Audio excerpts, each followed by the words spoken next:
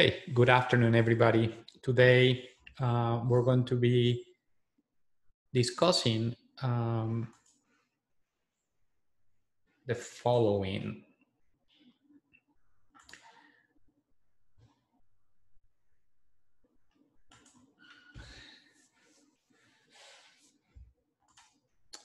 We're going to be talking about the technical subject area of the instructor PTS, and specifically, we're going to be covering Task D, which is Principles of Flight.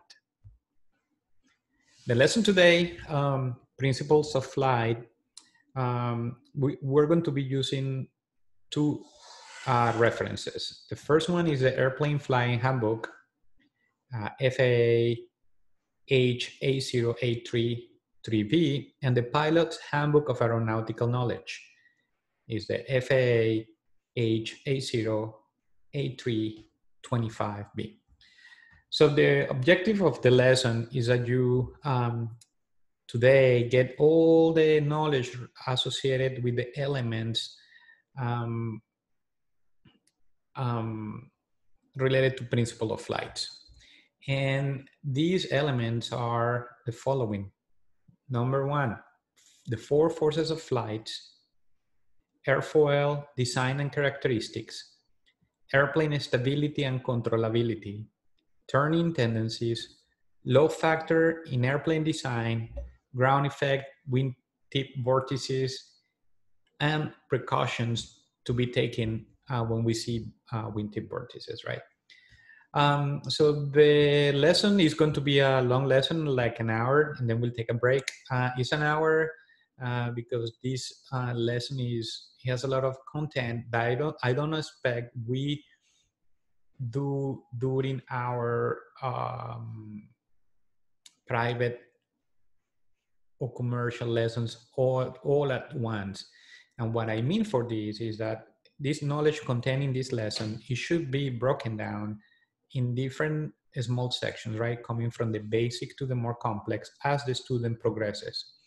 But since we need to cover a lot of topics and the evaluator might wants to understand if we handle these concepts properly, we are going to be doing the entire lesson based on the PTS. So if you guys have any questions, we can go into that, and then I will assign homework. The equipment today for this lesson is going to be our Zoom. We don't have a whiteboard because we are not at the classroom. I have an aircraft model to illustrate some of the concepts. Typically, I bring a projector and a speaker, but today we're going to be doing this, via Zoom.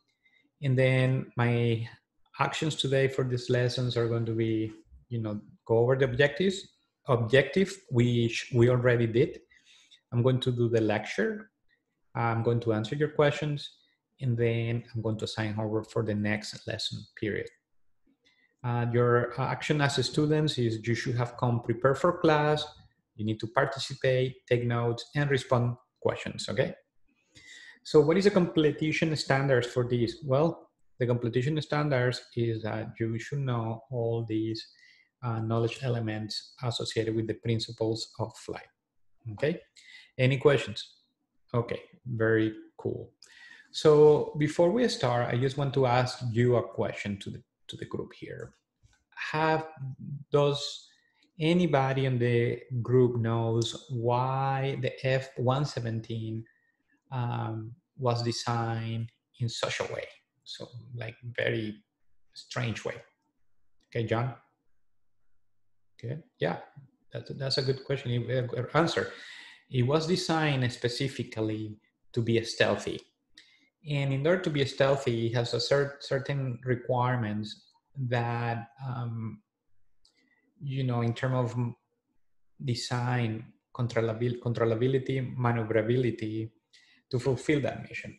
As you can see, the airplane is like very straight, has a lot of straight profiles, or that when the radar wave comes, it will deflect them. But that's the main objective, to be stealthy, but that requires that the engineers have to do a lot of things to make this aircraft aerodynamically stable, including putting a computer to help with the flight controls. So you're going to say, well, Thea, Manolo, thanks for the introduction to this, but why this is relevant for me? What is here for me? And what is here for you is that you're going to be a pilot and you're going to be flying different aircraft types during your career as a pilot. So, you know, if you start with a Cessna, eventually you might fly a 787, you wonder, you might fly in a Citation 10, right? So all these aircraft have different aerodynamic characteristics, controllability, maneuverability.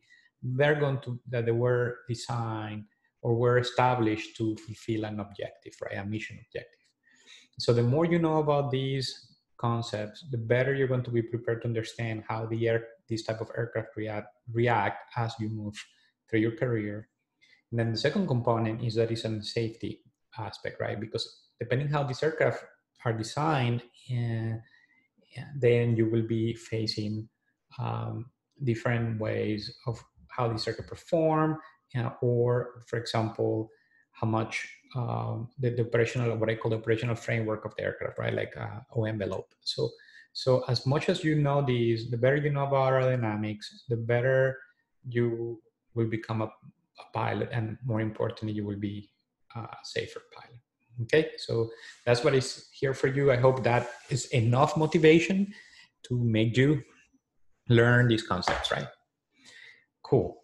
Okay, so let's talk first about our first element, and that element is 4 forces of flight. So for the 4 forces of flight, I will do some drawing here to illustrate these concepts for you.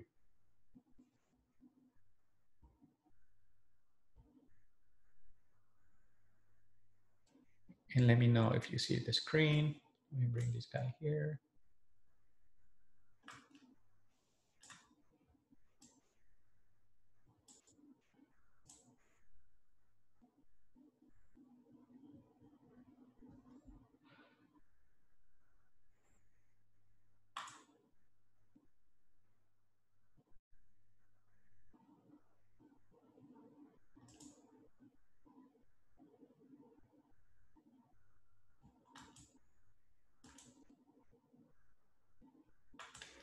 All right, cool.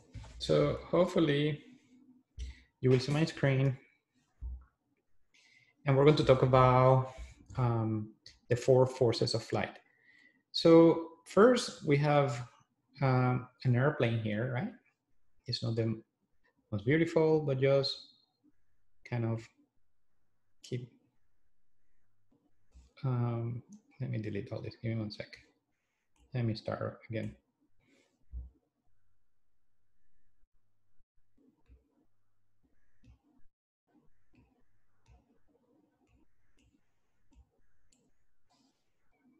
All right, so we have our aircraft, and these aircraft are subject to 4 forces.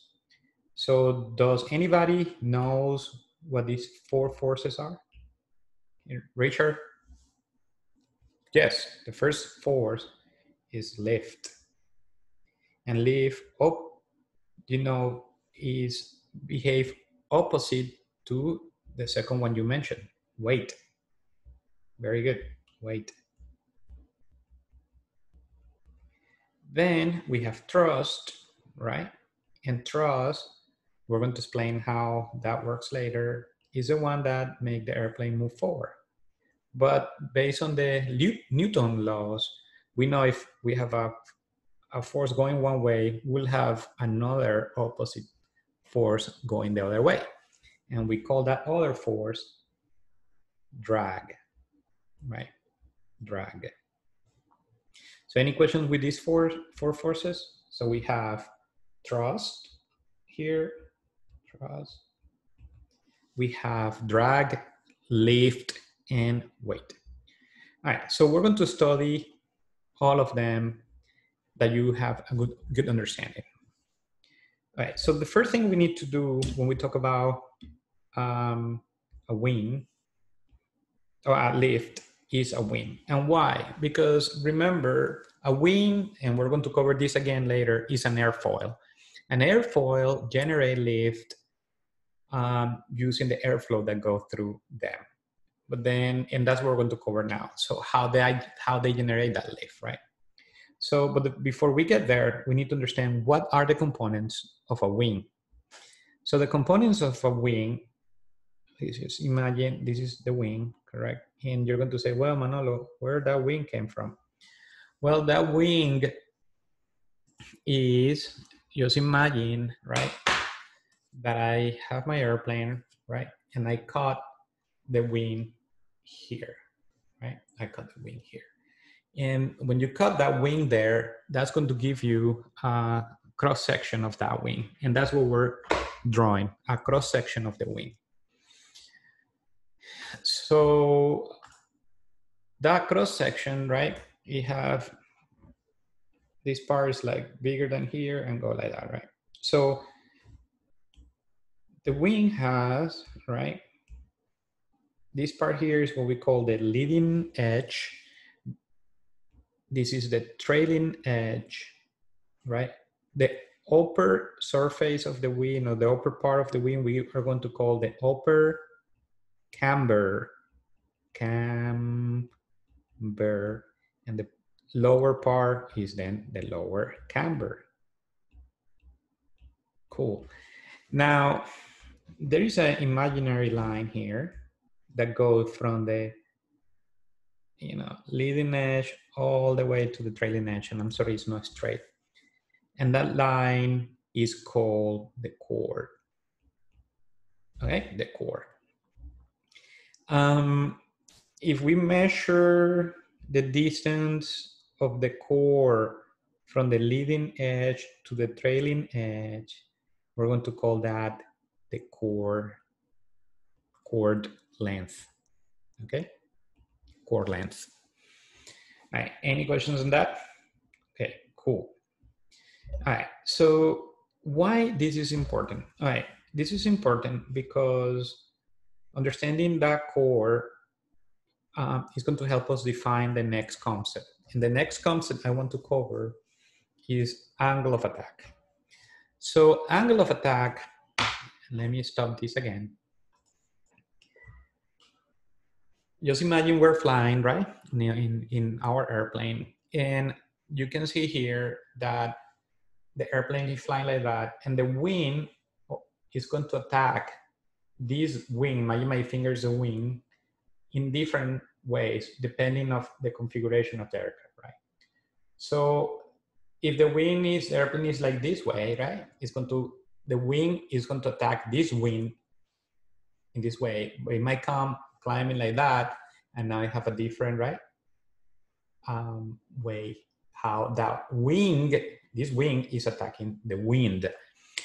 So to avoid confusions, typically we call that wind relative wind. And it's relative wind because it's going to be relative to how the wing is attacking that wing, right? So depending of the position of the wing, it's going to be relative to the wing, how that is measured. All right, so if we understand that concept, and then what is going to happen is how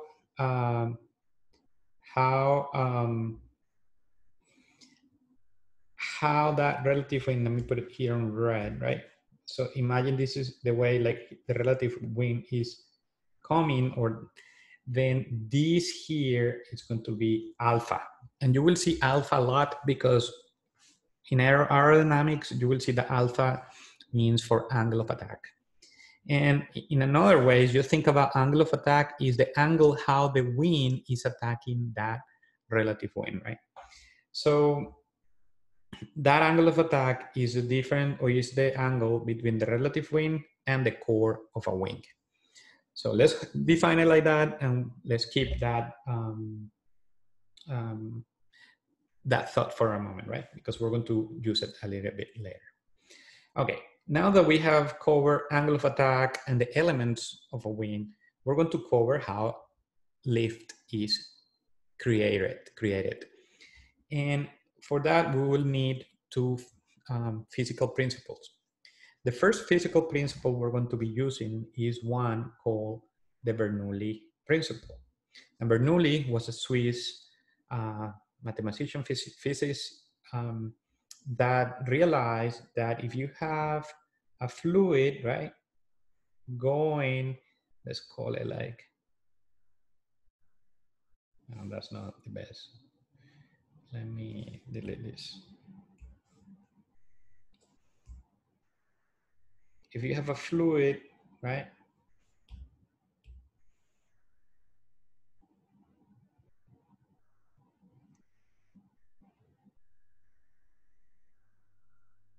going like this is called a venturi here. You have a fluid going this way, right, passing through this narrow area and then leaving again. He realized that the speed in this area, the speed on this area decrease, or the velocity decreases. And then he realized, increases. And then he realized that the pressure decreases. Now, as you can see here on this area, you can see this is a little bit similar to our wing, but opposite, right? So that's exactly what happened with our wing.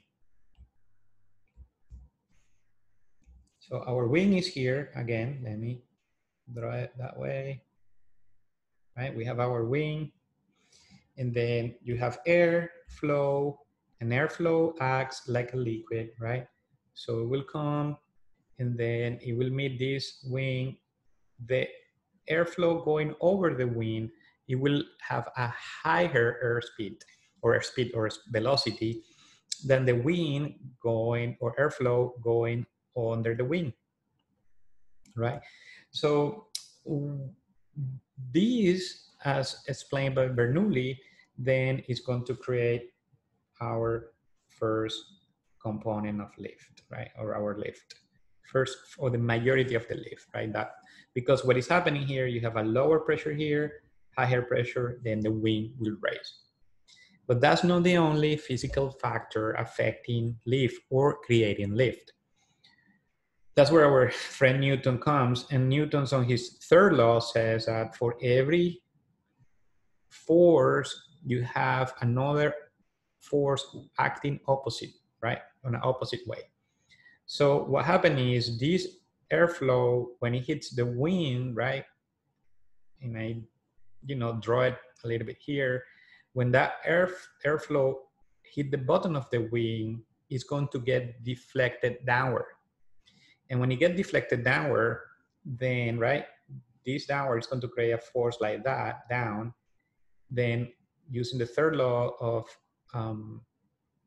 Newton, that is going to create an opposite force that in this case is lift as well.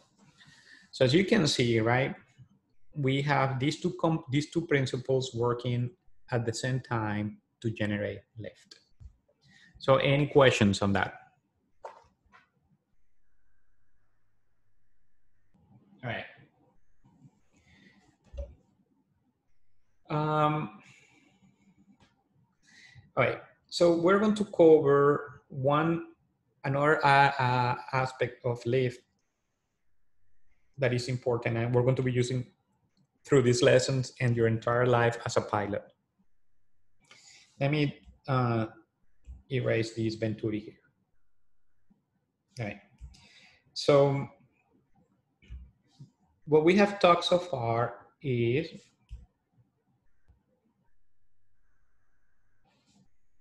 just imagine we have our wing like that now, right?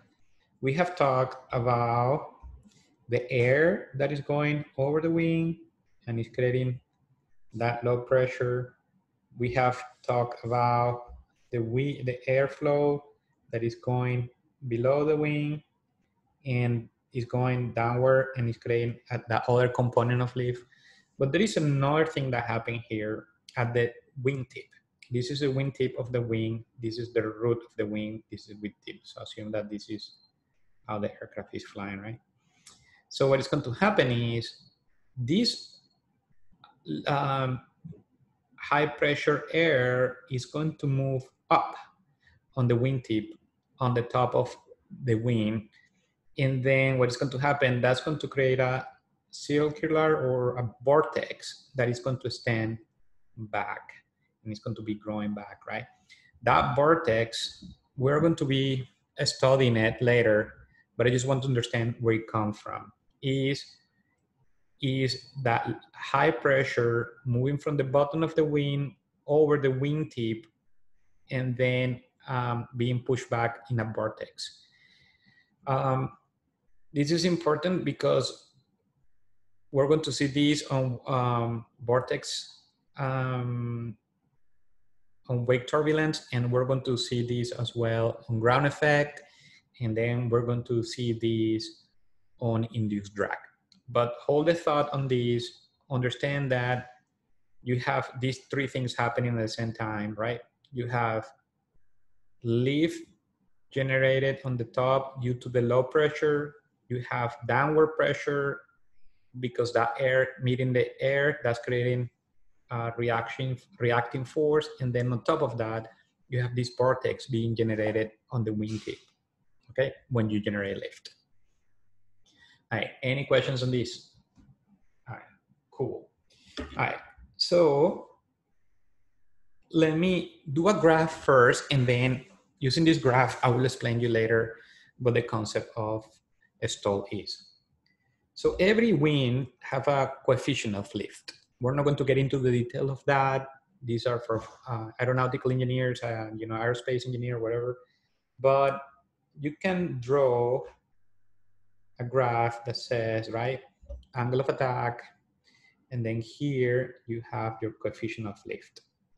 So typically, depending if the wing, I will do this simple graph, right? So let's assume this is 0, right? So some wings are going to be having this characteristic, right? So this coefficient of lift is going to increase to a certain point, and then the lift is going to stop. Or stop, no, it's going to start generating lift and it's going to decrease, or the lift generation is going to decrease. So that angle where this happened, right? The angle where this happened is called the critical angle of attack. And every wing, based on their design, have a specific critical angle of attack, okay? So what happened is when we get to that point, after that point, we're not going to generate enough lift to make the airplane fly. So that's how it looks to explain you the concept, but how look physically, okay, so how it looks physically, if I delete that graph, right, is, and why that graph is like that, is, let's say here is again my wing.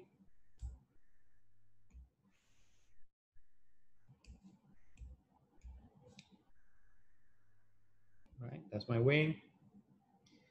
There's my core. And then relative wing, let's assume, is coming this way, right? Relative wing. So my angle of attack is low.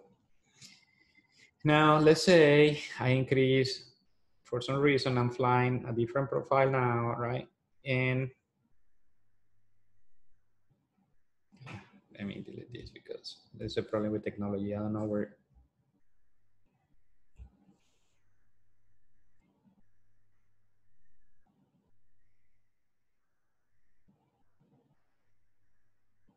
All right, cool. Now the relative wing, right, is coming again here. As you can see now, this angle is greater than this angle. And let's assume this angle is beyond that critical angle of attack. So what is happening is that that air coming, right, is coming here, but instead of attached to the wing, it doesn't attach anymore and it goes away. So then you cannot create that low pressure that is going to help us create lift, right? So then you will see that also a lot of turbulence or burbling start moving here. So, okay, being created here. So that's what happened. That's when you see that people talk about detaching the airflow, because once you get that critical, exceed that critical angle of attack, what is going to happen is the air is not going to be able to generate that low pressure because it's getting detached from the wing, right? And so that's what we call an stall. All right, so I think we cover why we generate lift, how we lost lift, and how we lost lift, and then the key elements of a wing and including angle of attack. Any questions on that? All right, cool. Now we're going to talk about thrust. So thrust is now that we understand lift, we can probably now also understand thrust very fast. So imagine this is my prop, right? And if you imagine, and if you cut the prop, you cut a cross section of that prop, right? You will see that that prop is no other than another airfoil or an airfoil. So what is going to happen is as the prop moves this way, then, right, the air will come this way and it's going to do the same thing that a normal wing does. Now, the only difference is that instead of being like a lift, let me show you here. Instead of being a lift that is going, you know, on top of the wing, like going up, now the lift is going to be that way. So that propeller here is a rotating wing, and what it's doing is generating lift, but because it's oriented in this way, it's generating lift that way. So we'll see some other properties about that later, related with angle of attack of the prop and all that. But so far, I think that's the only concept I want you to take, is that blade is another airfoil, therefore it generates lift. The only difference is developing in a different axis is moving forward. Okay, now let's talk about drag. All right, drag is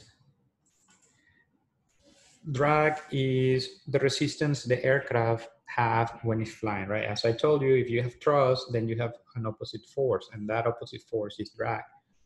So drag is made of two components, right? Two components. We have induced drag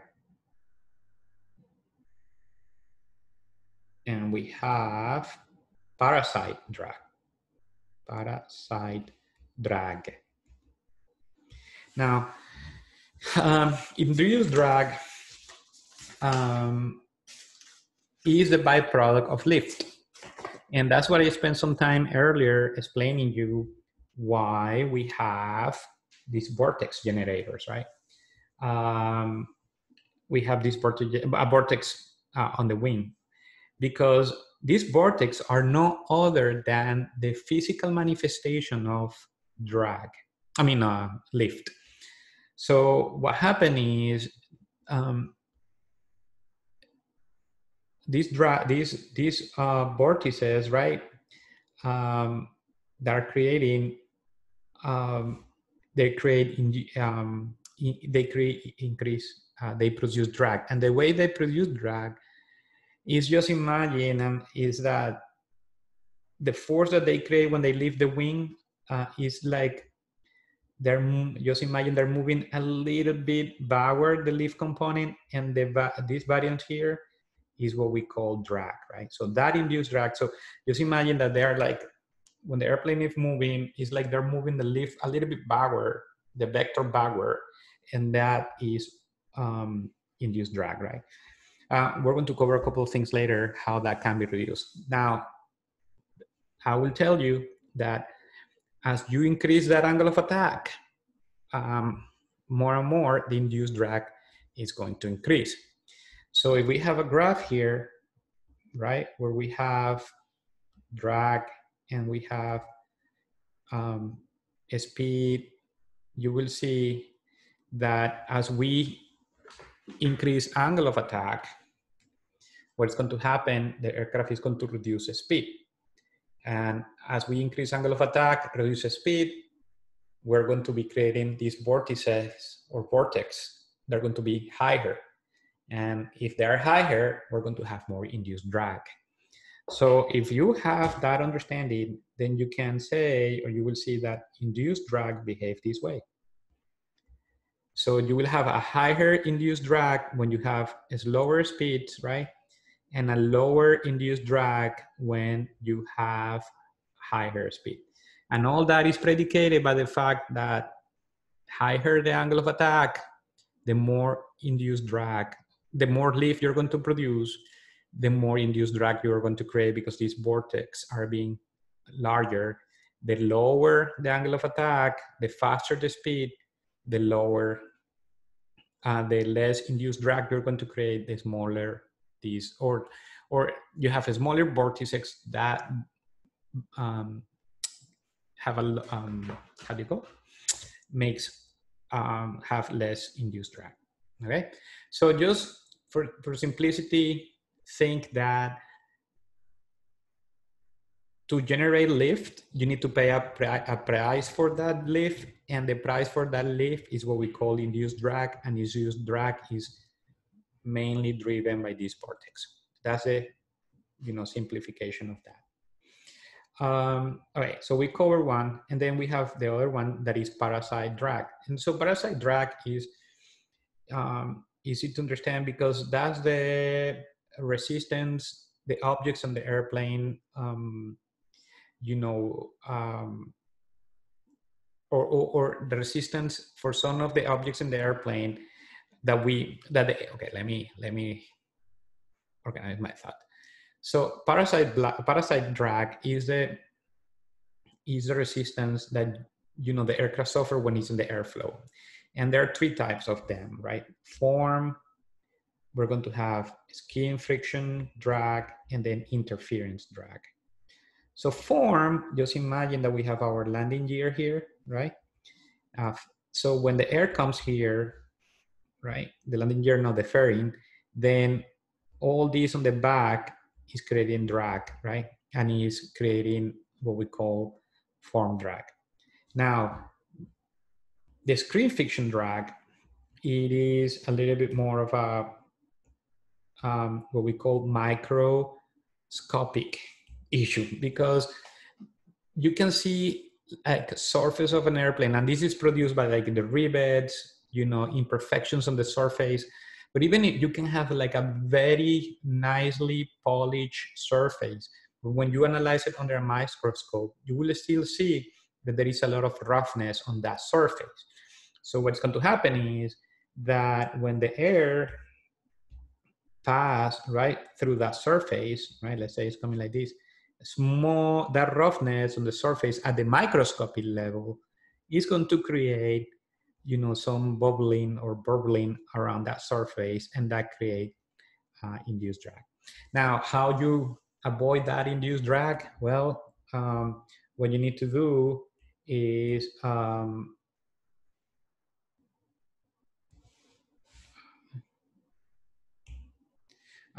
so what you need to do is kind of polish it, right? So polishing will help, but it will not eliminate that. On the case of the form, the way to eliminate that is streamlining the surfaces that oppose form, how do you call? Form parasitic drag. And then last but not least is interference. And interference drag happens because when the wind join the fuselage and all that, that might create it's a combination of either the form or skin. And the best way is just to cover that with things like a fairing, or, doing an STC, like the people put like areas below the aileron and flap that the air, pass smoothly. So it's kind of a streamlined version of well. So why this is important? Well, parasite drag behave opposite. When you add these three type of parasite drag as a whole, just to simplify, so you will see that it will increase with the speed. So the higher speed you have, right, the more parasite drag you're going to have. So now there is a point here on this curve, right, where these two type of drags meet, and that's what I want to cover before we move to weight. Is this point here is the point where you have the most lift with the least drag. Now, why this is important? This is important because there are times in our life as a pilot that we need to consider to glide because we can have an engine failure, right, on a single engine. So in a single engine airplane, we're going to have, like in the Cessna, we're going to be flying, we're going to have a best glide speed. And that best glide speed is no other than this speed where you get the maximum lift with the minimum drag. And typically on the Cessna 172, that's around 65 knots. We're going to cover that later, but this is important. Now, the other thing is I want to introduce you to this curve, and I'm not going to go over these concepts now, is that later on, we're going to understand how this impact our slow flying characteristics when we cover the slow fly. So we're going to revisit this graph through our lessons, okay? That's what I want to start kind of getting you familiarized with this. Any questions with that? All right, cool. Well, last but not least, our friend Wade.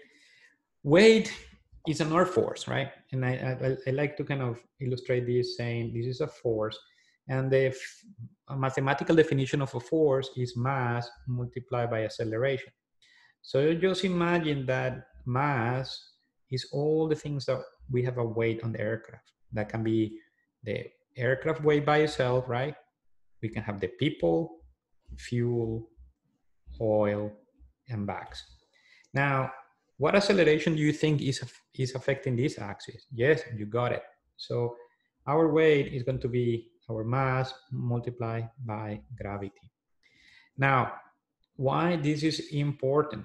Because there are two concepts that we need to understand.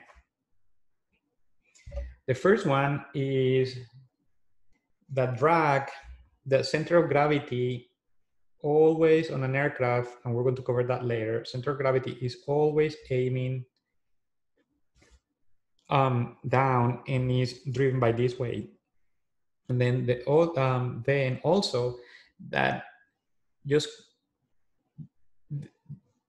that if the only way that if you cannot sustain that weight, right? So our wings have to be able to sustain the weight. And if they cannot sustain that weight, then two things are going to happen. We're going to start descending. Now, if we have more lift, right, than the weight, then we're going to start climbing. So we need to start thinking about how these things play all together, right? When we do this, okay? So any questions before we move to airfoil characteristics? No questions? Okay, cool. All right, so now we're going to talk about airfoil characteristics. This is the second element of the lesson.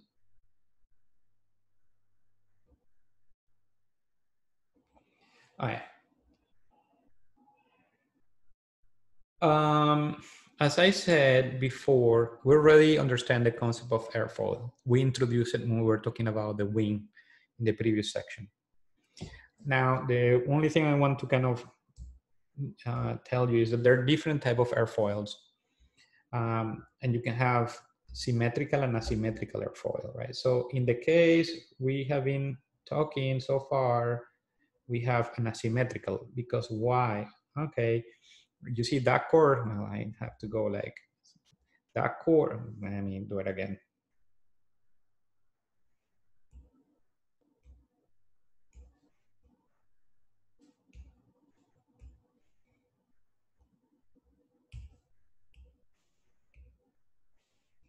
All right, that chord line, right? I mean, that's not the best way, so let's go like that. It's called asymmetrical because you can see it's dividing this upper and lower. They have different shapes and areas, right? While asymmetrical, it will be something like, and if you have your, core is the same. All right. Okay. So a case where you will see asymmetrical, for example, it could be the vertical stabilizer, right? Vertical stabilizer. Here, you will see asymmetrical. This is asymmetrical. This is symmetrical. You will see the asymmetrical in things like the prop, right? The wing, we saw that. Also, ailerons can have that, and flaps. And we're going to cover that, all this later, but I just want that you make a note of that part, okay?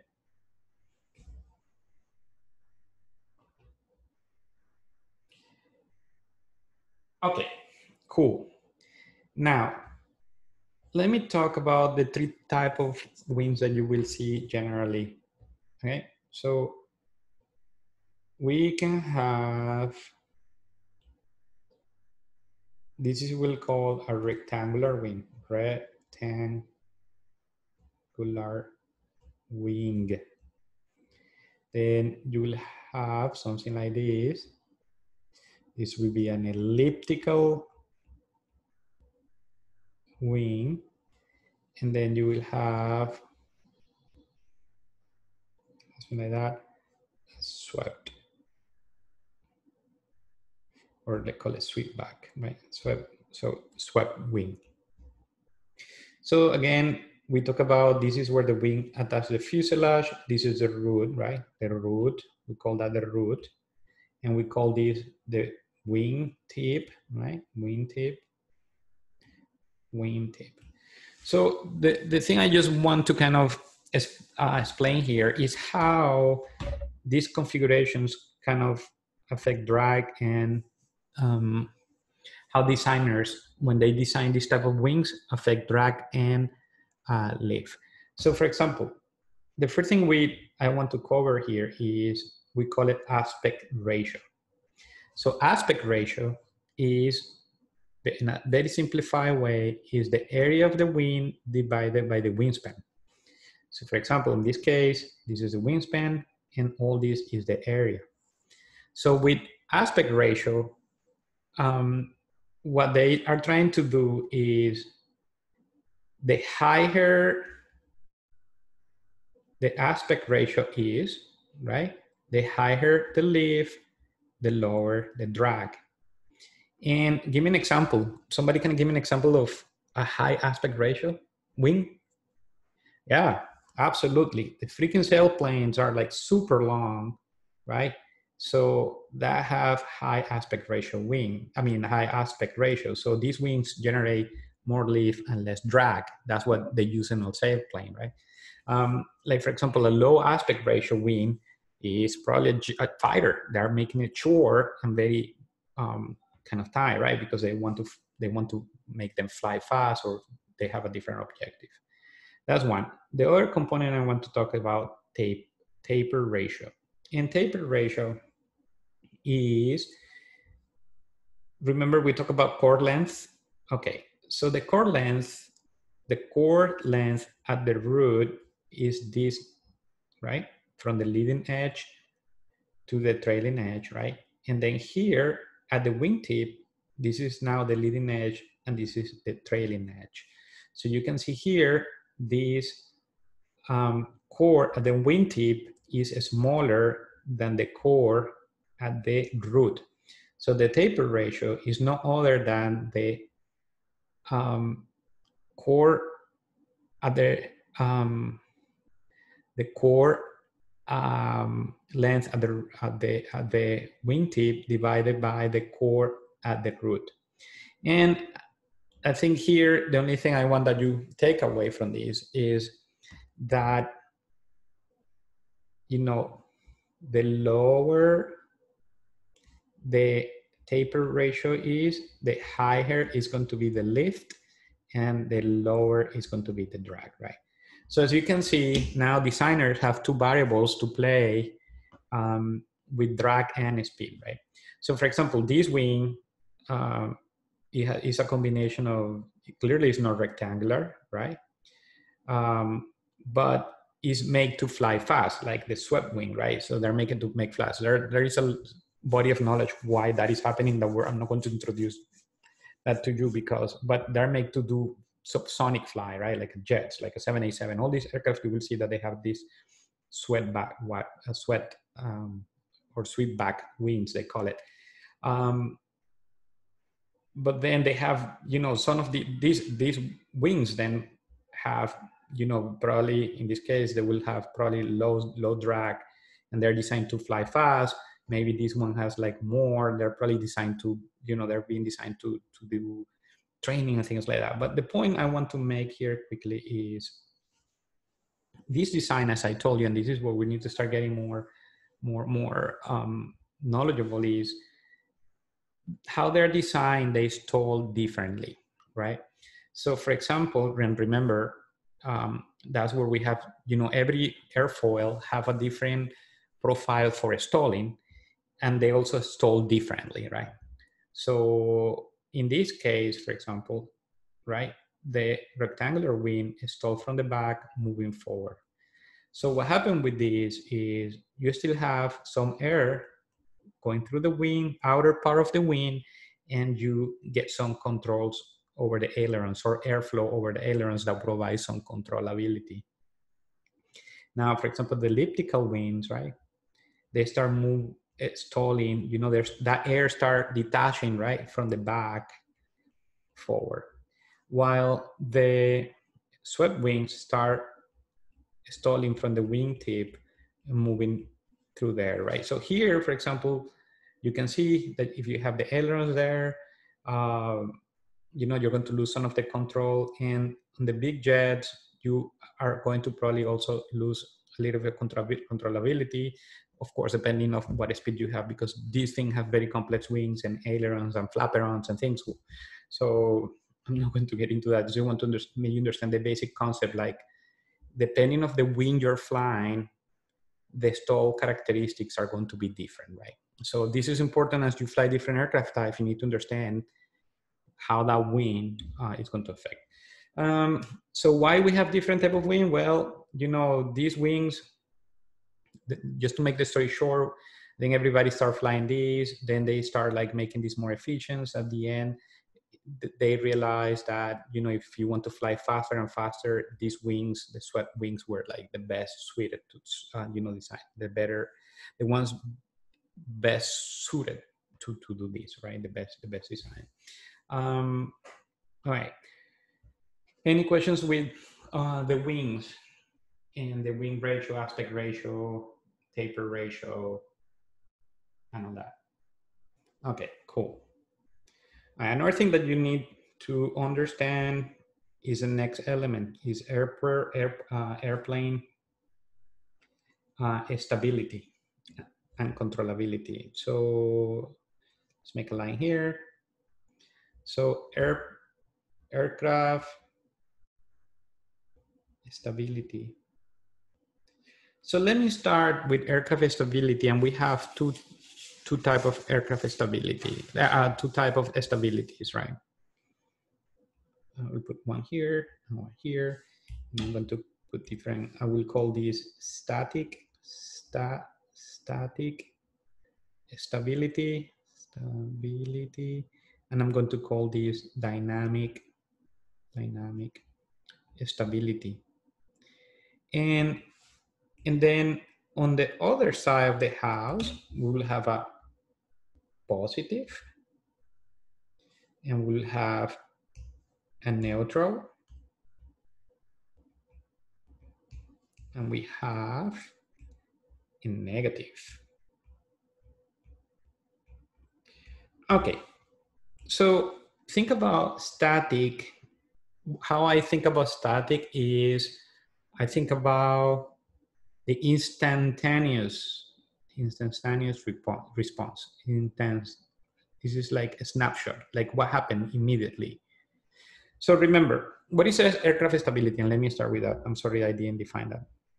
So aircraft stability is the tendency an aircraft will have after you disturb them from equilibrium, correct? So let's say the aircraft is trimmed, and then for some reason let's say you push down, then the aircraft is going to have a aerodynamic or response to that disturbance. So as I said, that stability can be the two types. It can be one that is instantaneous, or right there after you do the change, that's what we call a static, is initial response, right? And then you have a dynamic that is what happened, with time. So I saw this on the FAA manual, and I think this is very good to understand the concept. So just imagine that you have, right, something like this.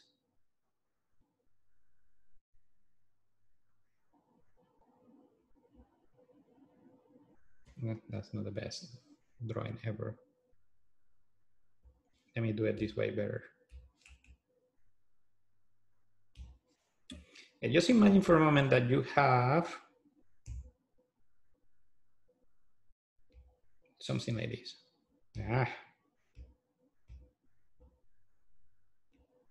Correct? And then you have a ball here, correct? And then that ball, you're going to apply a force, right? Let's say you push it. Well, that is going to go eventually here, correct? But then it's going to come back here. So positive static stability is the one that when let's say push the yoke or move the yoke forward, the aircraft will try to go back to the initial position. The neutral one, just imagine that we are like this, right? And then let me have our here again, and now we have our ball again here, right? This is position 0, and now we are going to apply a force to that ball, and that ball is going to start moving. Now, assuming there is no friction and all that, what is going to happen, that ball eventually can keep moving that way, right? So in neutral is now relating that concept, for example, to an airplane. Let's say I push, and now we keep the nose going down and the aircraft keep going down, right? The negative stability can be illustrated like this.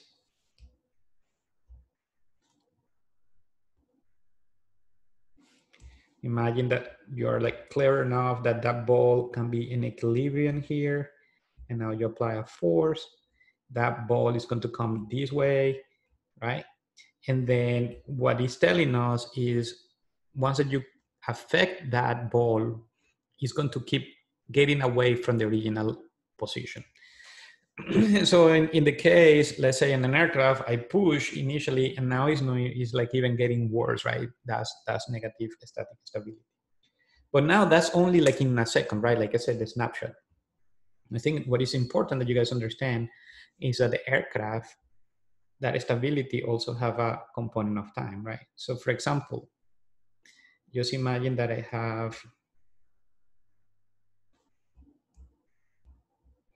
right?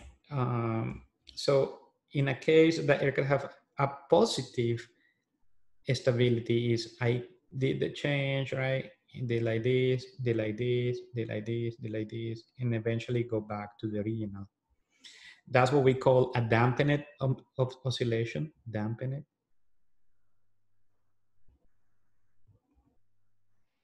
And this also will imply that this aircraft have positive static stability and it have positive dynamic stability, correct? All right, in the case of the neutral is that we affected here, right? And now the thing keep doing the same, right? You see, it's not going back, but it's not aggravating or getting worse or getting better. It's keep doing the same, right? Now you can imagine and you can guess, and then, well, sorry, let me go back to this. This will require that it will mean that it have positive static stability, but it have neutral dynamic stability. Now we start right here, the displacement, and this displacement start like going bigger, bigger, and bigger. And then what it is initially it tries to recover, right? Therefore, it have positive static stability, but in the through the time, then it has a negative. We call it negative, not to confuse. Negative dynamic stability. Okay, stability. Let me delete this.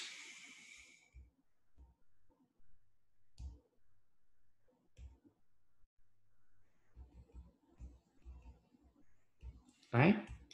Now, these concepts, correct, can be applied for all the three axes or axes that we have. So let's cover all of them.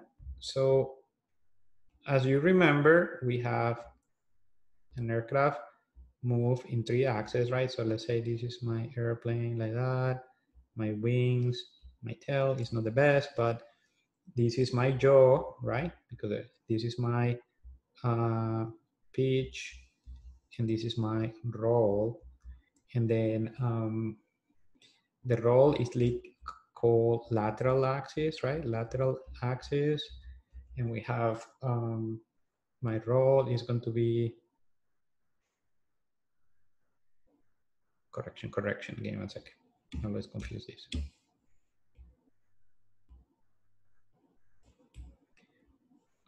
The roll is going to be our longitudinal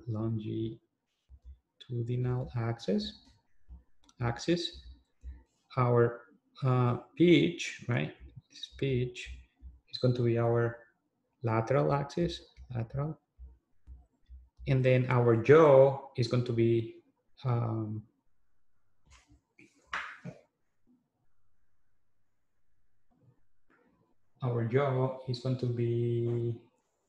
our vertical, right?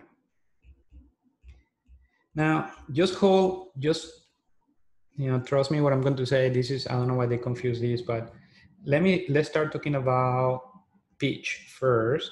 And we know that pitch is related with what axis? We know is with the vertical, with the lateral axis, right? Well, they call these, let me put these, when they're talking about stability on this axis, we call that the longitudinal stability. So the question is, what factors affect longitudinal stability? So, well, we have two.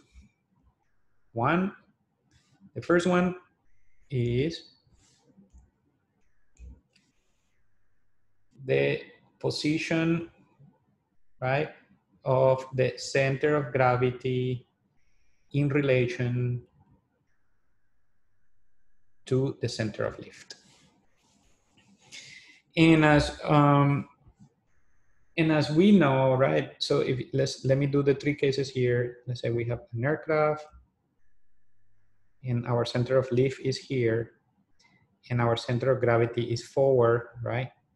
Then if the center of gravity is in front of the center of lift, right, this is center of gravity, then we say this aircraft has positive static stability, right? Now, if the center of lift, right, and the center of gravity are in the same place, right, CG, then we'll say this aircraft have neutral static stability. Now, if the center of lift, if the CG is behind the center of lift, then we call this a negative static stability, So why this is important? Well, as we said, right, let me do two things here quickly. So what I want also to say here is that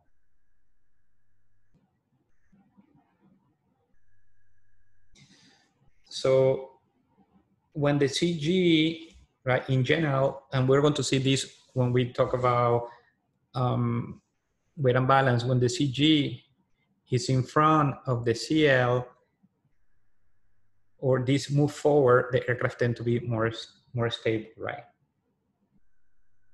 On these, more stable on this axis. And when the CG is behind of the CL, or the CG is behind of the CL, is less stable. And just that you understand this, I don't know if you saw the 747 in Kabul when it was taking off, it kind of, you know, all the CG moved all the way aft, way aft, even aft, you know, way back, and the aircraft was uncontrollable, and that's what we need to understand. This we're going to study this concept when we see weight and balance, but why I'm explaining you this is because the following: how we guarantee that an aircraft have longitudinal stability is that we can make an aircraft that it has both positive static stability and positive dynamic stability. And if we do that on an aircraft, then what we are going to do, right? Typically, what is going to happen is we have our aircraft here, right? Center of gravity, as discussed, is going to be forward of the center of lift. And then here you have your tail. So what is going to happen, right? Literally, that airflow is going to go over the wing. That is going to go over the elevator, or the vertical stabilizer, horizontal stabilizer. And then the prop also is going to have a dashboard, is going to make that we have a force down. That force down, right, is going to compensate, right? So the lift right here is going to be a sum of, we have to counterbalance this negative lift produced by the force pushing the horizontal stabilizer and the negative lift produced by the horizon stabilizer. Remember, the horizon stabilizer is also an airfoil, but it's an inverted one. So typically what happens is, instead of generating lift to the back, to upward, it generates lift back, downward. And so this is important, because what is going to happen, let's just say for a moment that we reduce the speed. So in that case, what is going to happen, and let me show you an image, probably that's going to be easier.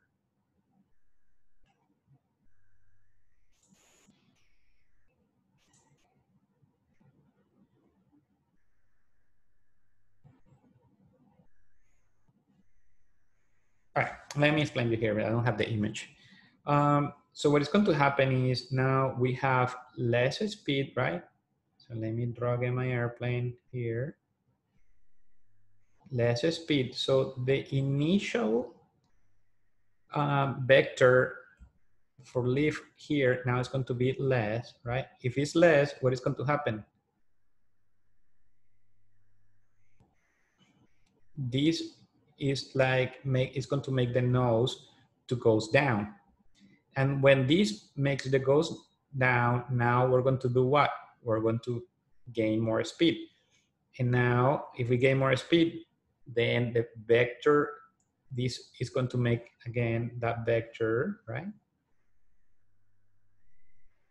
to kind of regain. So what is going to happen is exactly what I explained you, right? It's going to be doing like this if they have positive static stability and positive dynamic stability. But the main helper here is the downwash coming from the wing and the prop into the horizon stabilizer, and the lift, right, that the horizon stabilizer is doing. So this is how the airplane kind of, you get stability on this axis as well. Okay. yeah, I can do a better illustration of this. I think what I'm going to do for next one, let me show you here. That's probably better. Let me show you my graph.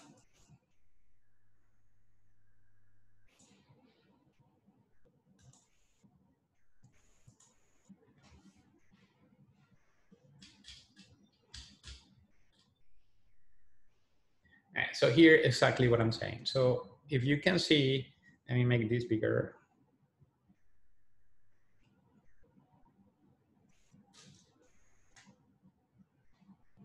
All right.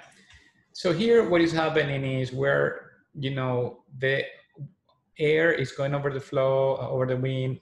Some of that goes into the tail, and the prop also generate wind is going over the tail. So all things equal are, you know, everything is in equilibrium, right? So what happened now is we lower the speed, right? Now there is less air here, right? So what is going to, if we lower the speed, right, it's going to be less air here. And what is going to happen is the tail is going to, all right, I will find a better way to explain this because clearly it's not coming along well on this graph either.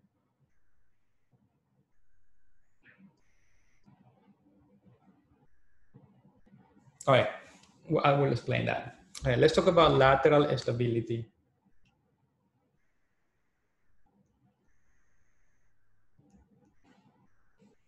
Okay, lateral stability, what we need to cover is, you know, the aircraft, you don't want that the aircraft to, that if you have a little bit of gas, it come back again to the original position.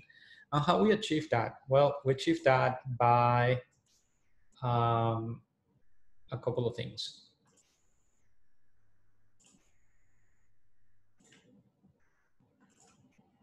All right, the first component of this, we're going to call dihedral.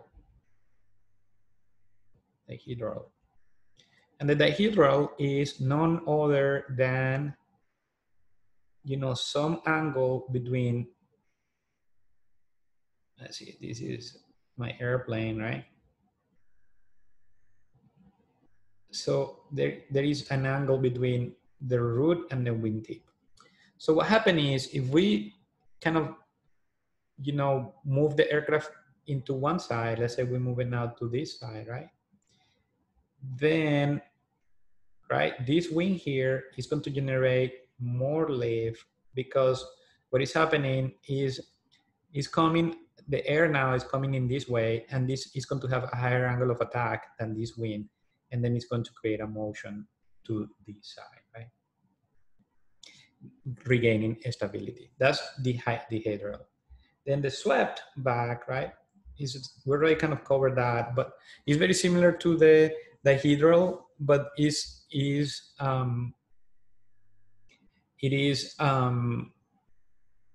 have a less of an effect. Okay. Then the other thing I want to cover is the keel effect. In this keel effect has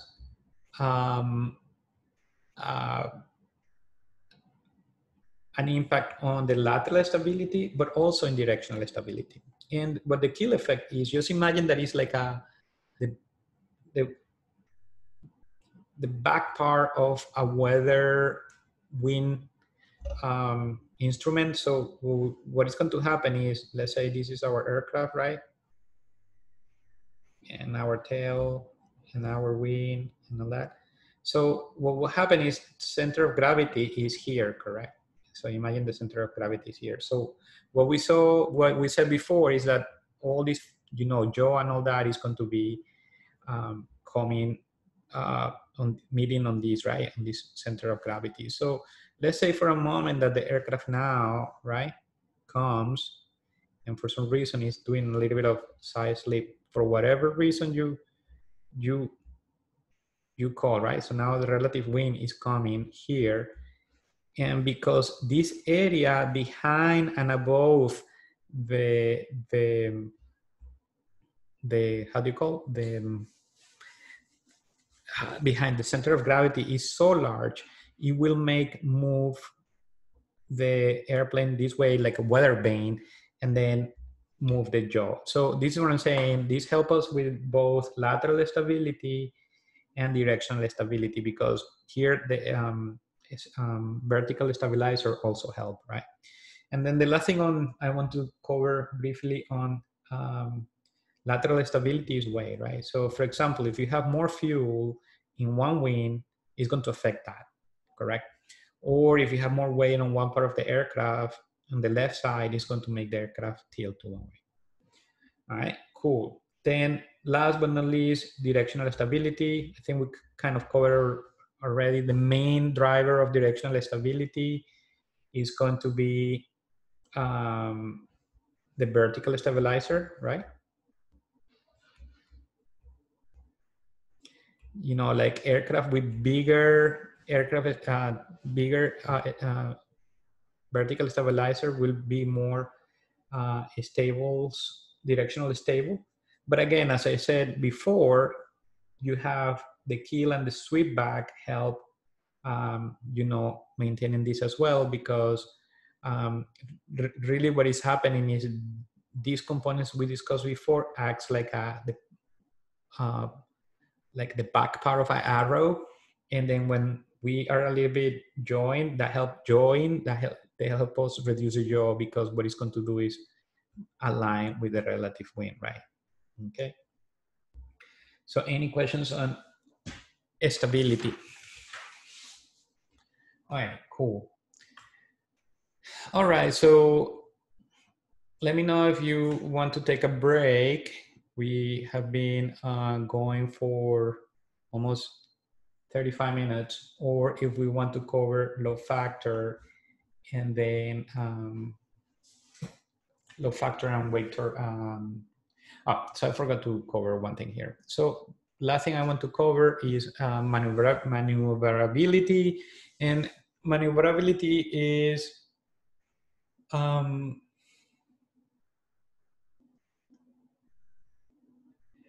what I was telling you, right? Like is an aircraft is going to be maneuverable based on the design characteristic the engineers put on that, right? So it may be very maneuverable and doesn't have to do anything with the pilot, but it's designed that way, right?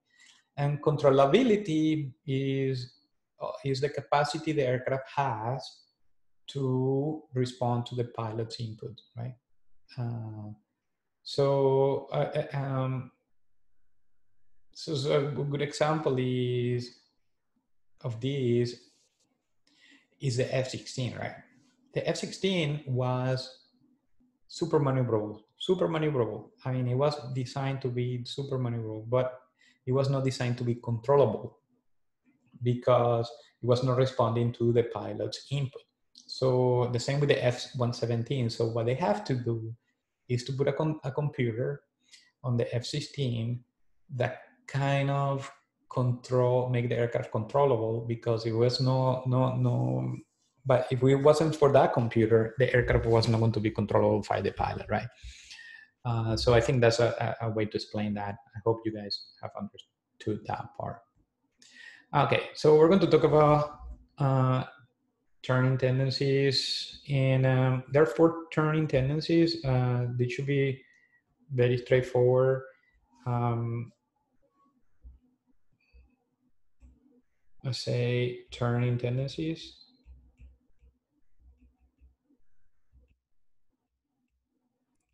So we have, the first one is torque. And what I like to do with torque is quickly show you this. Give me one second. So torque is a reaction, right? It's the same what we talk about on Newton's third law. So just imagine we have this aircraft, right? So in a normal aircraft, the prop is, in American airplanes, the prop is going to move this way, right? It's going to move that way. Now what happened is, since that prop is grabbing air, right? It's grabbing air. You what it's going to do is whatever they move this way is going to have an opposite reaction, right?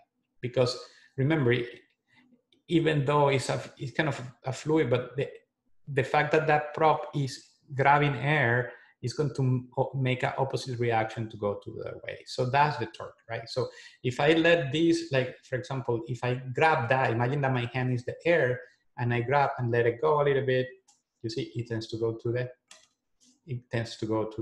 left, right? So that's torque.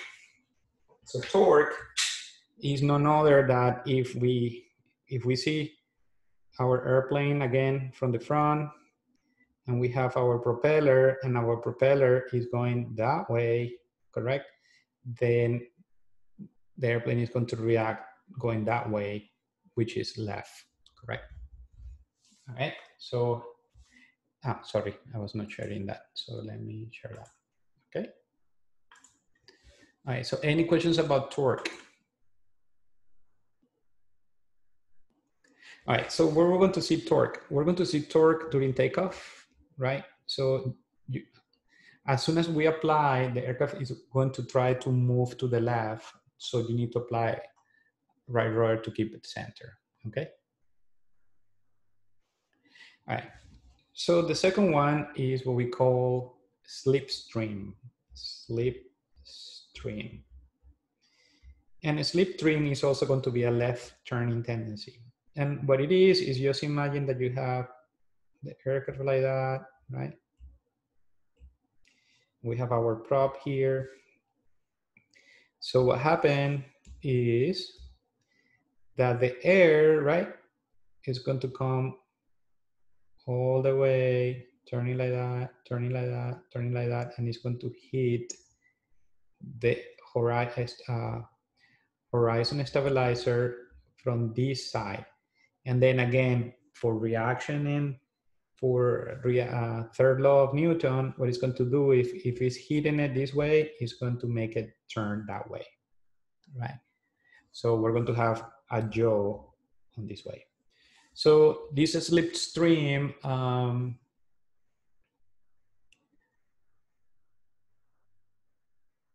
is going to be, you know, again, all this might happen at the same time, because you see, this one is going to happen when you have high power, correct? High power. And you have a high power where? When you're taking off, when you're climbing, correct? So again, you're going to have torque, you're going to have a slipstream. So again, here you need to apply for right rudder, right? Now, let me go to the third one, and then we'll come to gyroscopic reaction, because gyroscopic reaction, right, 3. So last but not least is our, no, this is not last, but let's talk about P factor. P factor. Okay, so as we saw, right, the prop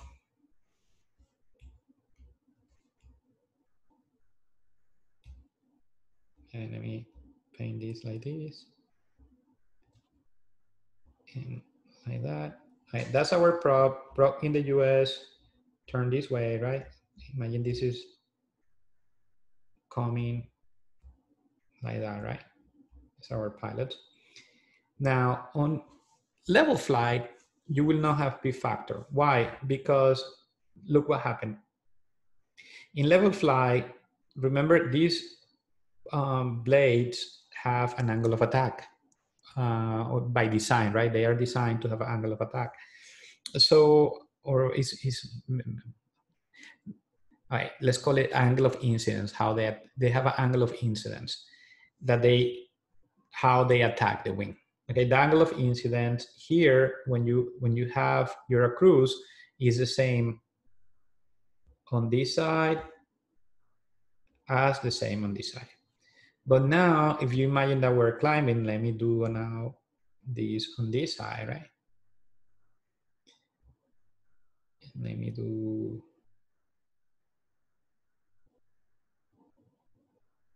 You see, when that prop is coming down on this side, how it's configured and we're climbing, you're going to have a higher angle of attack on this side than here. And then what happens is having this higher angle of attack on this side is going to create more lift. So if you see it from the top, right, let's say we're climbing, this side is going to generate more lift, and this greater lift is going to generate a yaw to the left, right? So far, you can see that we have three things in common here that we're going to see. All these, you will see, all these three factors you will see when you're in high power and climbing. Why? Because climbing, you have a higher angle of attack. Okay. Then there is another turning tendency, and this is called gyroscopic precession. Precision. And this one is, just imagine that when the prop is, turning so fast, then it becomes a disc. And since it becomes a disc, it acquires the property of a gyroscope. So imagine that this is, right, the disc, and then typically what happens is that, let's say we apply a force up like that, right? Then the, all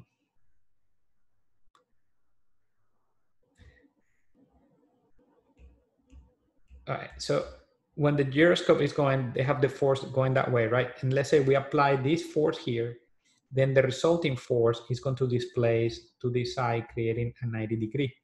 And now it moves from here to here, that's going to create a tendency to the left. So in this case, this happened a lot of the tail draggers, is going to turn to the left.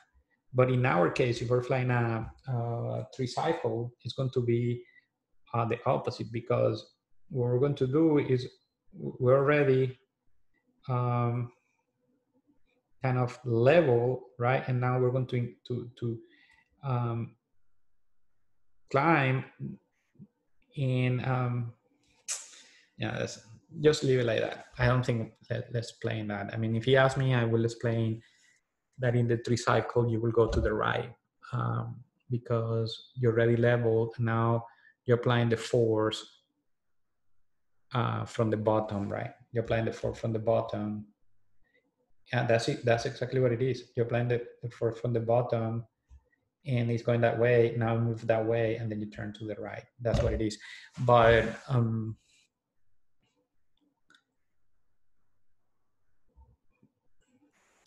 right. So this gyroscopic precision, you're going to see a lot more on the on when you're having a trail dragger. Why? Because when you're nose down and you pull forward, right? You pull forward to raise the back,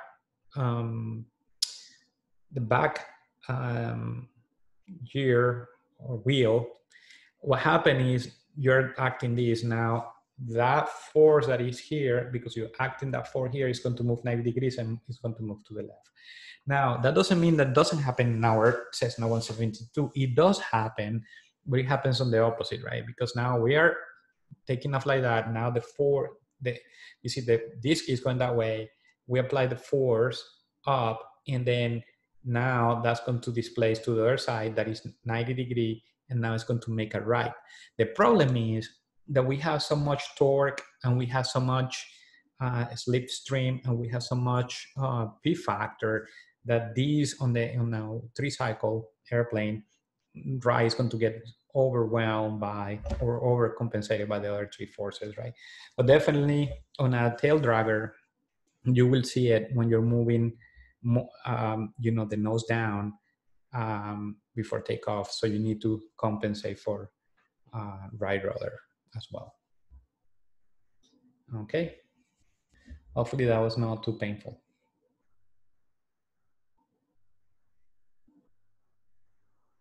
All right, so let's talk about load factor. So load factor is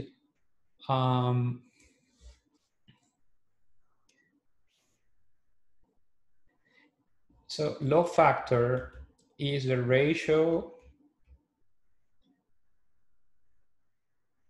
of the total load an aircraft wing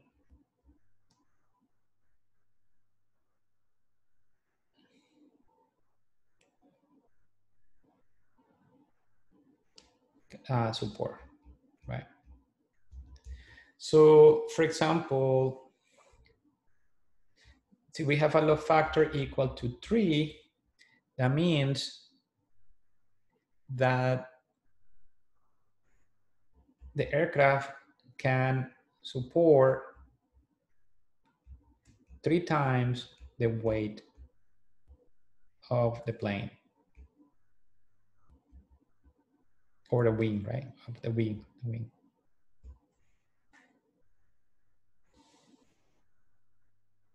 of the structure, yeah, the skull of the plane. Okay, so and this is expressed in G's, right? So this is 3 G's, right? So you will have positive load factor and negative load factor.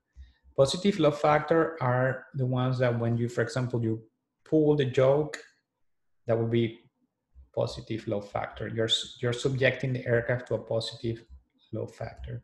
Let's say now you dive, you're subjecting the aircraft to a negative load factor. Okay? Now, why this is essential for us? Well, 2 things. One,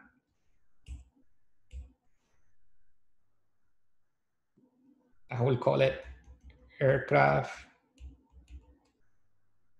performance. And then in characteristics. Then 2, right? Then 2 is there is a relationship between stall speeds and load factor. Okay, so these are very important. So let's go cover number 1. So when the FAA certified one of these aircraft, they certified to support this load factor, right? So for example, in our Cessna 172, they're going to say, hey, you can do this type of maneuvers without violating this load factor. So what they're telling us is, hey, you can do this maneuver without stressing the aircraft so much. And there are 3 types of categories that they certify that, right? So the first one is normal category.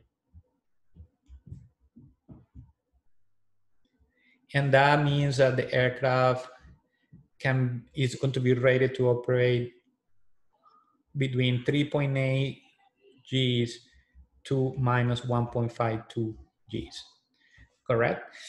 And then these typically will allow you to do non-acrobatic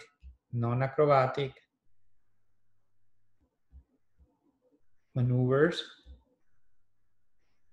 right? And the aircraft is typically the weight is less than 12,500, right? Pounds. Now,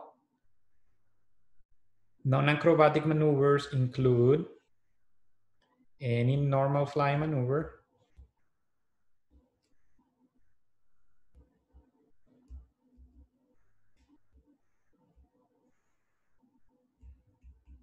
and stalls, and lazy aids, chandelles, and steep turns.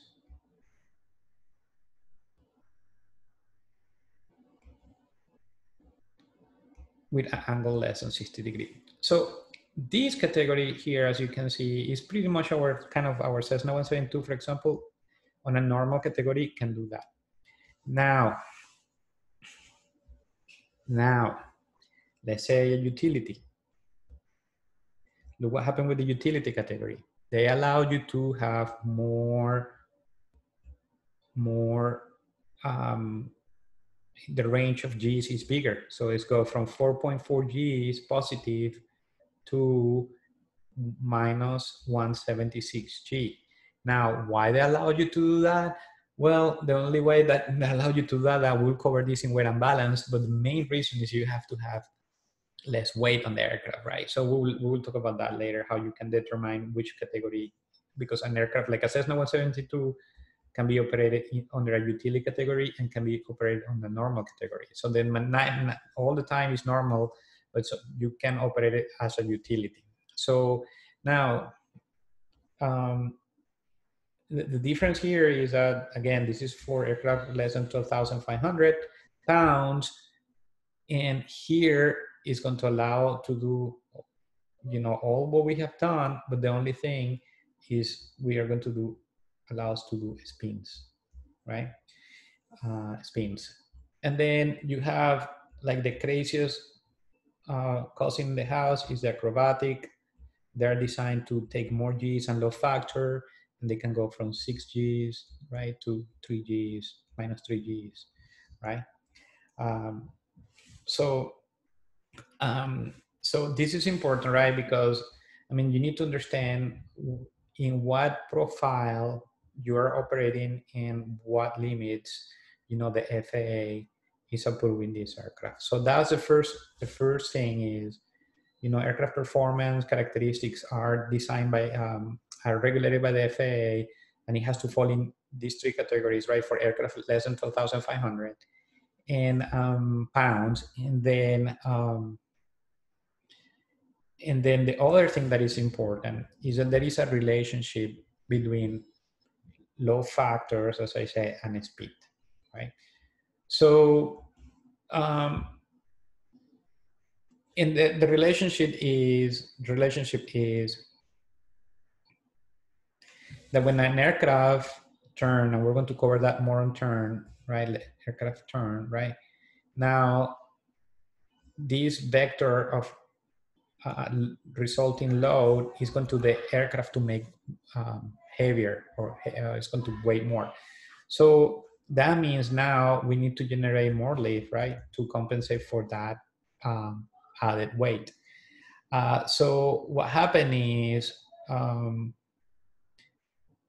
we need to understand that with this added weight, now our stalling speed is not going to be the same as we were fly and level, correct? So this is why people need to understand, and this is where I'm going to be like telling you day after day that when we're turning, we need to keep, higher speeds, because we can stall a higher speed when we're turning. And typically you will see, we will cover that later. And I think I have one case here to illustrate to you.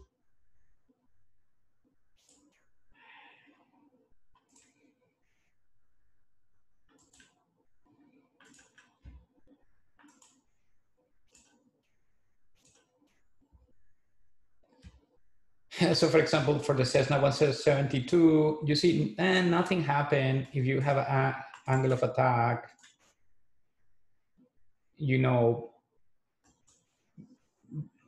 less than, let's say 30 degrees, right? So we know that the unaccelerated stall speed for a Cessna 172 is 44 knots. But as you can see here, if I add bank, right, is 44, 44, here up to 30, we only add 3 knots to that stalling speed. But since we're adding load factor, right, because the turn, look now at 60, I have a load factor of two times the weight. Right now the aircraft is weighing more. I'm turning, now I have higher speed. So it's almost a 40% increase on the speed. Of course, if I go to 75, now it's almost close to 90, right? So this is an important part I want that we cover today, is that load factor, when you turn, load factor increases. And we know that with increase, load factor is more weight, And we know that the stalling speeds increase based on these proportions, right?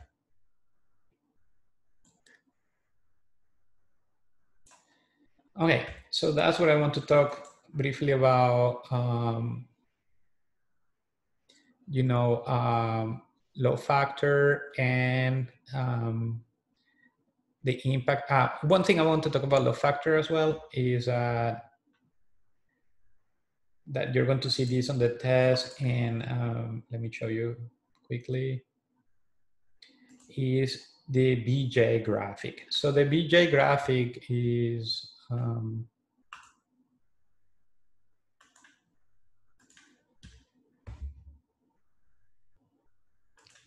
something that manufacturers put together, and you're going to see it on the test. So here, for example, is you see you have load factor on this axis, and then you have a speed, correct? So this is the speed that you're stalling in this case, right? They say normal speed, but you see these, let me see if I can, you see this line here? This, let me make it bigger.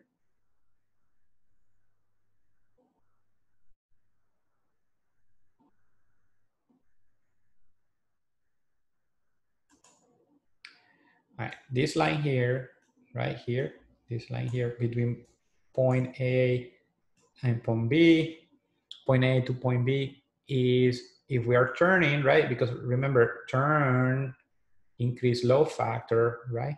Then that's our accelerated speed. That is the graph we saw before, right? So now here you see this is your normal range, all these in green. This is flight level flight at 1G. You're not accelerating, decelerating.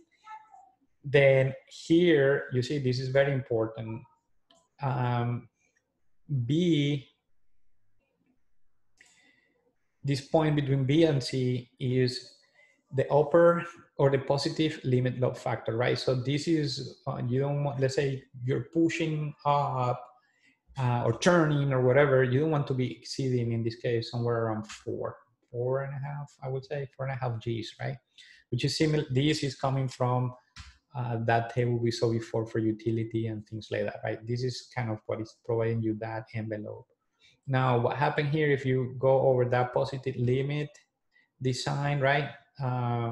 If you go here, well, if you go here, because aircraft is not designed to do that, you're going to have a structural damage, right?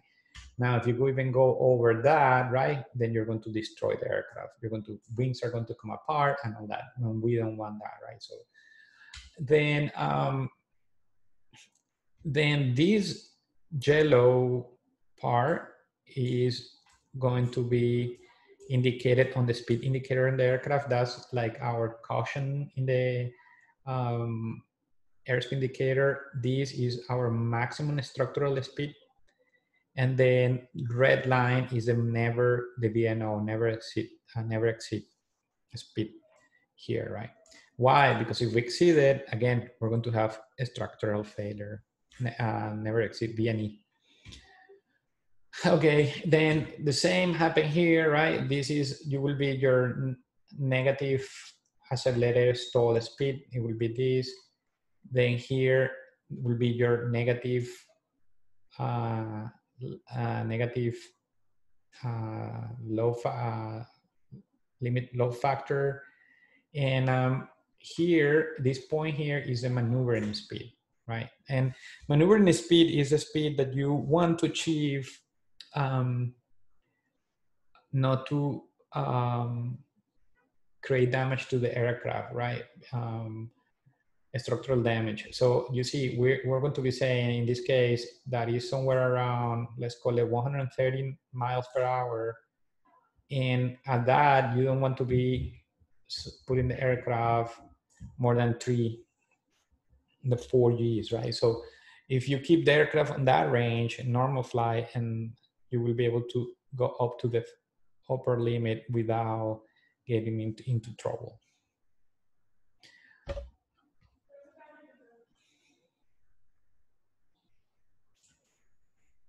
Okay.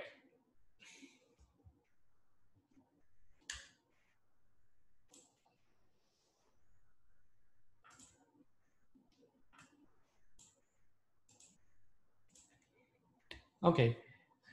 So I think we need to explain that BG better, but all right. So with that, we will come now to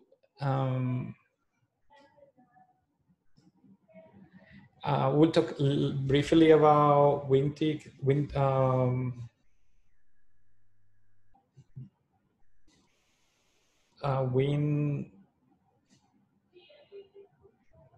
tip vortices again. It should take like a 5-minute conversation, and then we'll break for how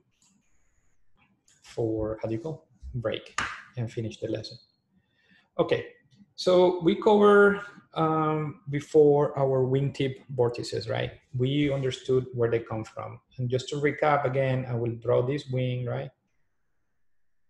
And then we know that we have air going over the wing that is creating the low pressure. And then we know that we have air going below the wing that is creating our high pressure. And we know that wingtip vortices are being created because this high pressure wants to go to the low pressure on the top, and then it creates this vortex that we before saw they were related with induced drag, right? They're the main reason of induced drag. Now, I'm going to talk about one ground effect first, since it's related to a concept, and then we're going to talk about the risk about the wake turbulence and all that. So the ground effects, right? So one thing that we're going to see about wake turbulence, I mean, these guys here is that, let's say we're flying, right? And these things are like going out, correct? And what happened? They're generating induced drag. We know that, right, from before, correct? All right, but now we're getting close to the ground, right? Close, and imagine this is the ground, right? Now we're getting close to the ground. What happened? Look what happened. Well, let me do some landing gears here.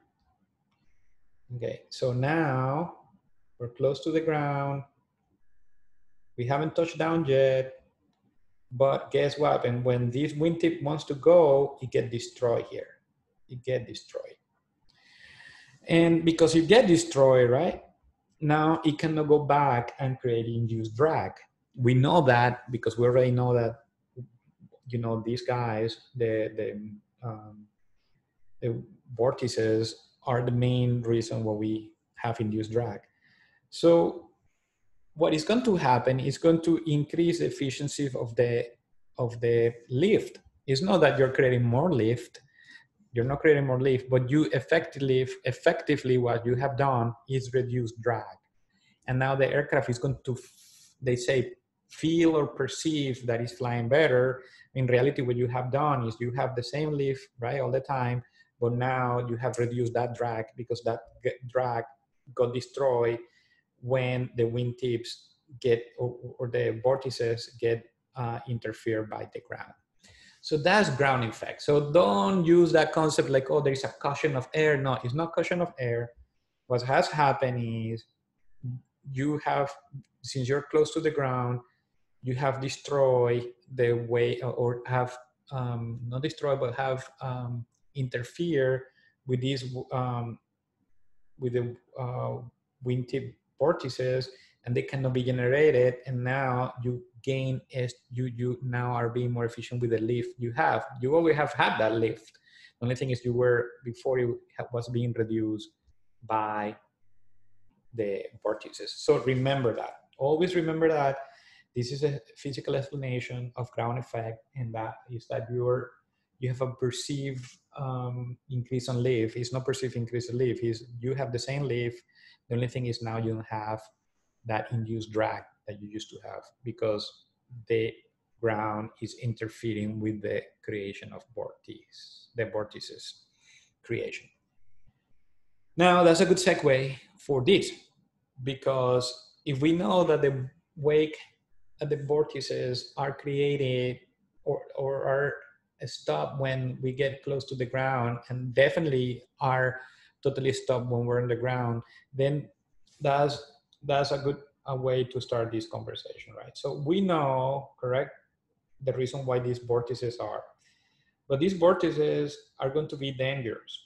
And they're going to be dangerous because, let's say, if we have a, like a 747 right here, and we have our Cessna 172 here, well, first of all, this aircraft is bigger, right? Let's say, and then the vortices are going to be massive. And if we get in one of these, it can literally turn the aircraft, right? Turn the aircraft away. So turn it around and we can have an accident. So um, so again, you can now gather, because we have studied these, that the nature of these vortices are going to be related to the wing design, right? And for example, an aircraft that has a wingtip might have a winglet, might reduce a little bit of this, but still have it. But what we know is, what you need to be careful, and let's take note of this, is that for a fact,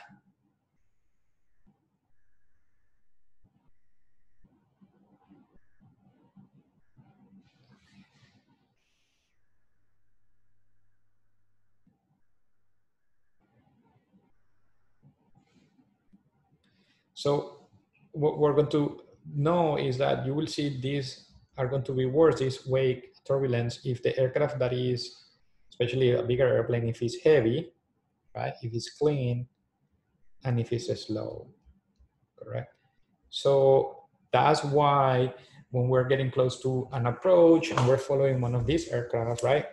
We need to keep safe distances, because what is going to happen is they go back for miles, and of course they will go down, correct? But we need to be, and we have to have separation. And ATC is going to provide separation if we're doing IFR, but if we're visual, it's up to us to maintain that separation. Um, so as I said, they generate when they leave the ground, and they end when they stop the ground. Um, what we need to kind of is understand how we can avoid it. And how we can avoid it is, let's say, for takeoff, right? Takeoff. We need to say, let's say the aircraft that was taking off heavier took off here. So we know this wake turbulence is going to be here. So the only way to avoid that wake turbulence is that we need to be sure that we took before them. And probably it's also recommended that we turn, because um, if we keep the same, we might anyway meet them, because our performance um, might not, client performance might still make us an encounter, right? So that's for takeoff. For landing, right? Um, let's say we're behind one, we need to see where he touched down, right? If he touched down here, you know that they're going to be wake turbulence. So ideally, we need to touch down after them, right? If we're going to take off as well, and let's say we're waiting here for takeoff, right? And that thing is coming, we need to see where he touched down and be sure that we take off after that. Because if we take off before, we might encounter that wake turbulence, right?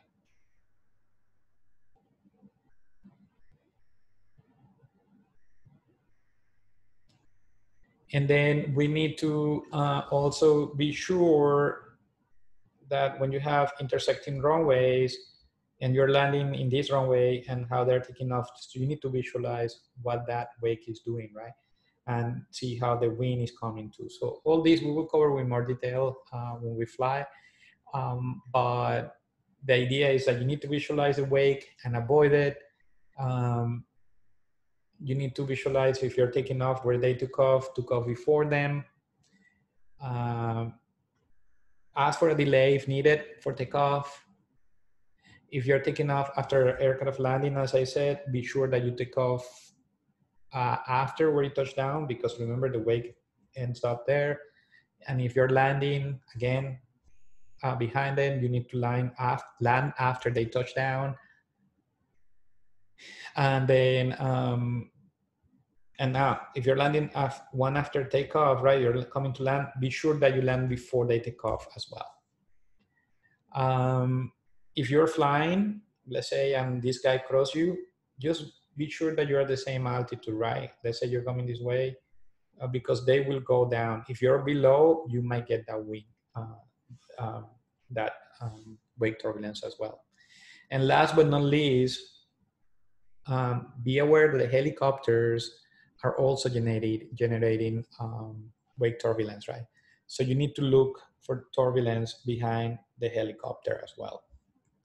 Okay, so hopefully, I know this was a heavy lesson. There is a lot of material here, but I want to, as I said, we are going to start taking some of this material and target it based on our students. Because we're not going to jam all that. It will be inefficient. It will be not productive for them. But we need to have this knowledge for the instructor test. And so, but eventually, for example, I will have this wake turbulence. Maybe I'll talk to them before we start flying, right? I will not probably cover in the low factor the same day. We will cover low factor before we start doing, stalls and things like that. So the idea is that we need to break these knowledge or elements of knowledge based on the skill and ability of the students. So that's a disclaimer there, because we don't want to be teaching all these to them at the same time. And I hope you understand this is a very important aspect of safety we covered today. Like wake turbulence is very important. You need to understand when to take off, land after an aircraft. You need to understand. We also learned that if you, depending on how you maneuver the aircraft and how many G's you put, it's going to be affecting the safety and integrity of the aircraft. We need to be aware of what our limits are. We're going to be covering this more on weight and balance as well, because it's going to let us know when we're a utility or a normal category. Definitely, we're not going to be acrobat, because we are not flying acrobat today in our course. We also learn about stalls, why stall happen. And then, and we also learned how aircraft behave in terms of stability and maneuverability and controllability. So I hope, this is very important, as I said, that you learn this. You're going to be learning this in every aircraft. You need to understand how the aircraft is stable, how controllable it is. And the more complex advanced aircraft, the more important that is going to be, because as I said earlier, these airplanes are defined with different objectives in mind, and they're going to behave differently based on this objective or mission. So with that, I think this is the end. Let me know if you have any questions in terms of homework. We're going to be, for next lesson, which is going to be weight and balance. This is what I want that you guys do. Let me tell you. My weight and balance lesson.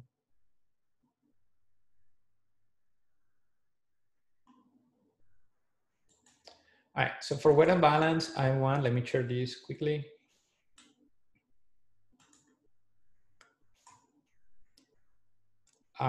You guys are going to be covering, you need to come prepared for the next lesson with the aircraft manual and the operating handbook. You need to bring your E6B or your flight calculator. Be sure to review, again, the weight and balance handbook. Also review the airplane flying handbook and the PHAC. I'm going to tell you what you need to do that specifically in a second. And then review and watch this video, okay? Okay, so I hope you have fun today, and I'll see you soon. Thanks. Bye.